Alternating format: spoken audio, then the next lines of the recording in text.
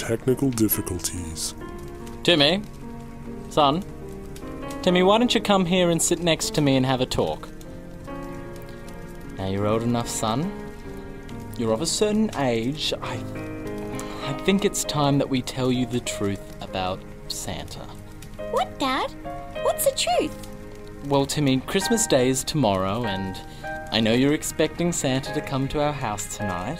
Yeah, I know. Santa always brings me presents for Christmas. That's just it, son. I don't know how to say this, but Santa isn't real. You're silly, Daddy. No, look, Timmy. I know Mummy and Daddy have told you all about Santa and his reindeer, but he isn't actually a real person. Daddy gets up late at night and puts the presents at the end of your bed. So, what you mean is, you're Santa? No, I didn't say that. Oh, wow, my daddy is Santa Claus. That is so cool. Can I ride a reindeer? Son, you're not listening. Can I meet an elf, Daddy? I've always wanted to meet an elf. You can't meet an elf. Elves don't exist. Santa doesn't exist. Oh, Santa lives at the North Pole. That's right. Now you're getting it. I can't be Santa because I live here with you and Mummy. So do you work for Santa? No, why would I work for Santa? You said you put the present at the end of my bed. No, look, Timmy, it's not Santa like that. Santa doesn't do it, you do it. So you must work for him. How much does Santa pay you, Dad? Santa doesn't pay me anything because... How many days a year do you work for Santa? Is it only for Christmas? Timmy! I want you to listen to me. I am not an employee of the Santa Corporation. I put the presents at the end of your bed because I bought them for you, for Christmas. I bought them at the shopping centre and put them at the end of your bed for you. Do you understand? I understand.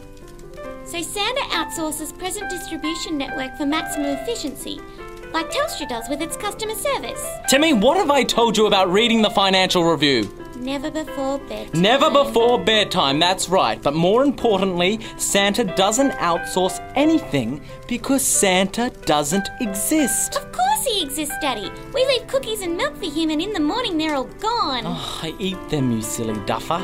Dad! They were for Santa! Now he's gonna go hungry. No, Timmy, Santa can't be hungry because he is not real. But what about the water we leave in the driveway for the reindeer to drink? I throw the water out at night. Dad! Timmy, inside, boys. That was for the reindeer. How are they supposed to fly to all the homes in the world when they are thirsty?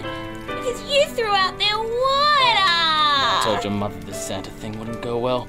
Look, Timmy, I'm trying to tell you that there is no Santa, no reindeer, and no bloody elves. What about Jesus? No, Jesus is real. Well, yes, Jesus was real. I mean... Is Jesus dead? Son, he's been dead for 2,000 years. He was crucified on the cross for our sins. You know that. No! I like Jesus. He was cool with his beard and sandals and magic tricks. Miracles, not magic tricks. Whatever, Dad. Look, Jesus isn't really dead. But you just said he died on a cross in agony. But he lives on in us, son. He's everywhere. Like Santa. Yes, no, not like Santa. Santa is a made-up person. He was created to help spread Christmas cheer. Is Jesus a made-up person that helps spread Christmas cheer? No, Jesus is real. But you said he was everywhere, like Santa. No, what I meant to say is... okay, forget that. The true meaning of Christmas is to celebrate the birth of Jesus, our Lord and Saviour. Oh. So you're saying we should leave cookies and milk out for Jesus this year? No! Why would we leave him milk? Jesus doesn't drink milk. Is he lactose intolerant? No, he's not lactose intolerant. He's not a real person. Like Santa. No, I didn't mean that. Jesus is real, but isn't a physical human being. You can't reach out and touch him, but he lives in our hearts and souls. There's a man living inside my heart?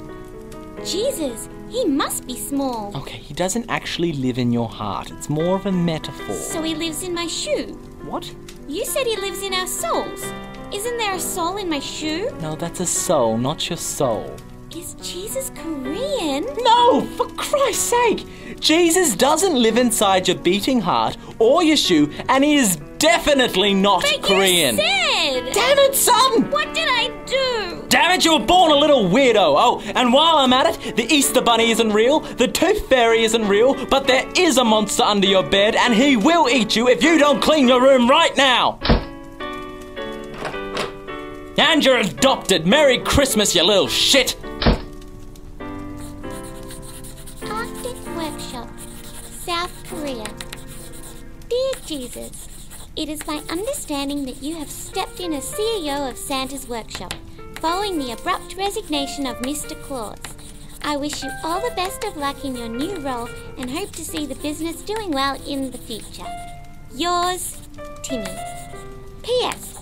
For Christmas, can I please get a PlayStation, a remote control car, a new bike, an iPhone, a financial review subscription, a jumping castle, a giraffe, a share portfolio, 20 gold ingots, some West Texas crude oil?